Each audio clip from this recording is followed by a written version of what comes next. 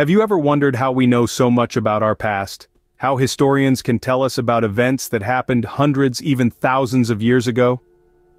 History is not just a collection of dates, events, and names. It's a fascinating tapestry, woven with threads of human triumphs and tragedies, revolutions and revelations. It's the story of us, our journey as a species, and the world we've shaped along the way. But how do we piece together this intricate puzzle of the past? How do historians unravel the mysteries that took place before our time, before the age of cameras and the internet? The answer lies in the art of asking questions, the pursuit of curiosity, and the relentless quest for knowledge. This is where the concept of the historical method comes into play. Just like a detective solving a complex case, historians use this method to investigate the past. They gather evidence, cross-examine sources, scrutinize details, and piece together the story of what happened and why. The historical method is not just about finding facts, but understanding their context, their cause, and their consequences. It's about sifting through the sands of time, unearthing clues, and reconstructing the story of our past. It's a process that requires a keen eye, a critical mind, and an insatiable curiosity. So why does it matter? Why should we care about the historical method or the past? Because history is not just about the past. It's about understanding ourselves, our society, and our world. It's about learning from our mistakes, celebrating our achievements, and preparing for our future. By studying history, we get a clearer picture of who we are, where we came from, and where we're going. We gain valuable insights into human nature, societal trends, and global patterns. We learn about the forces that shape our world, and the ideas that drive our actions. The key to unlocking these past mysteries lies in the historical method, a step-by-step process used by historians. So join us, as we delve deeper into this intriguing journey of discovery, exploring the art and science of piecing together our past. So, what is this historical method that historians use? Well, imagine you're a detective, but instead of solving a crime, you're trying to solve the mysteries of the past. The historical method is like a detective's toolkit, but for historians. It's a systematic process of inquiry that allows historians to investigate the past, just like detectives investigate a crime scene. Let's break it down into its basic steps. The first step is posing a question. This question might be about an event, a person, or a trend. For instance, why did the Roman Empire fall? Or, what led to the American Revolution? The question sets the direction for the research. Next comes the research phase. This is where historians become detectives, digging deep into primary and secondary sources. These sources can be anything from letters, diaries, and official documents, to scholarly books and articles. The objective is to collect as much evidence as possible related to the question at hand. Then we move on to analyzing sources. This is where historians evaluate the evidence they've collected. They scrutinize each source, considering its origin, purpose, value, and limitation. They also cross-reference sources to corroborate the information. This step is crucial as it helps historians separate fact from fiction. Finally, we arrive at forming a conclusion. This is where historians piece together the evidence to answer the original question. They use their analysis of the sources to build an argument that explains the past. However, this conclusion isn't set in stone. As new information comes to light, historians may revisit their conclusions, adjusting and refining their understanding of the past. So, you see, the historical method isn't a straight line from question to answer. It's an iterative process that often involves revisiting steps as new information comes to light. It's a cyclical journey of inquiry, research, analysis, and conclusion. The historical method, in essence, is a historian's toolbox for unearthing the truths of our past. It's how we make sense of the world that was, to understand the world that is. Let's apply the historical method to a real-world example: the fall of the Roman Empire. When historians delve into the past, they start by posing a question. In the case of the Roman Empire, the question is straightforward yet complex. Why did the Roman Empire fall? This question has been the subject of countless debates and discussions, sparking the curiosity of historians and scholars alike. The next step in the historical method is research, which involves reading primary and secondary sources. Primary sources are first-hand accounts of the era. Think letters, documents, and artifacts from the time of the Roman Empire. Secondary sources, on the other hand, are interpretations or analyses of these primary sources. Historians might pore over ancient Roman texts, study archaeological evidence, or read books written by other historians on the subject.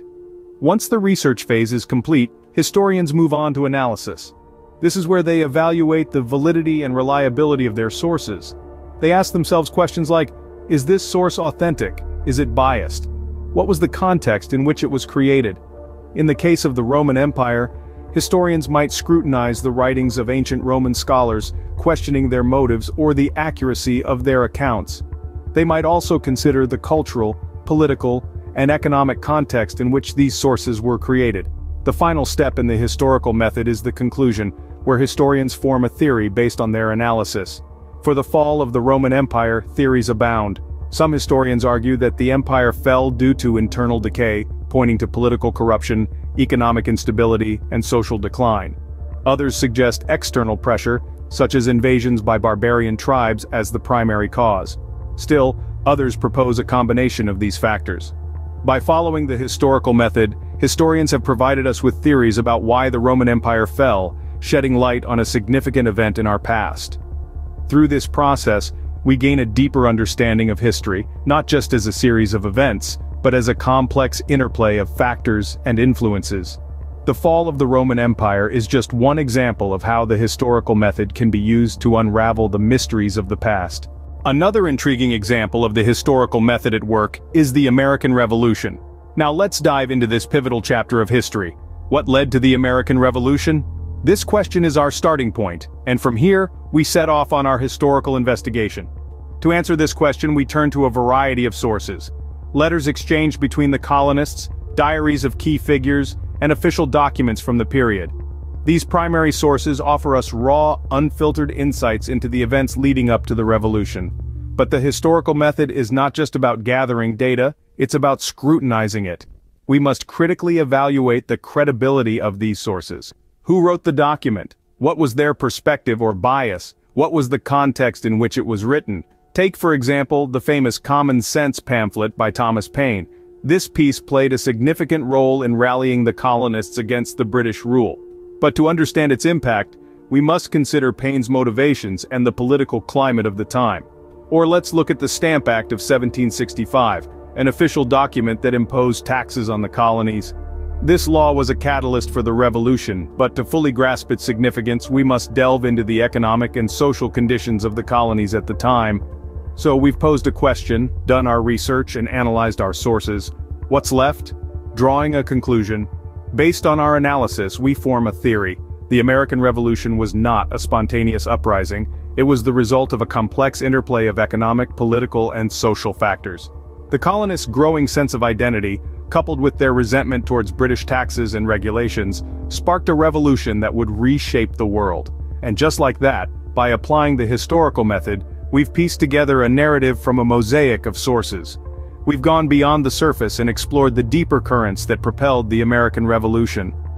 Through the historical method, we gain insights into the causes and consequences of the American Revolution. The historical method is more than a step-by-step process. It's a key to unlock the mysteries of our past, to understand our present, and to speculate intelligently about our future. In our journey so far, we've seen how the historical method has shed light on the fall of the Roman Empire and the American Revolution. But these are just two examples among countless others. When we delve into history, whether it's ancient civilizations, world wars, or societal changes, the historical method is our guiding principle. At its core, the historical method is a way of thinking critically. It encourages us to question, analyze, and interpret historical events rather than merely accepting them as facts. This process of inquiry is what separates history from mere storytelling. It's what gives us a deeper understanding of the complexities and nuances of our past. The historical method also demands a rigorous evaluation of sources. It asks us to consider who wrote a document, why they wrote it, and what perspective they might have had. This scrutiny allows us to assess the reliability and relevance of historical evidence, and to piece together a more accurate and comprehensive picture of the past. But perhaps the most powerful aspect of the historical method is its ability to connect the dots. It helps us see patterns and relationships between events, people, and ideas.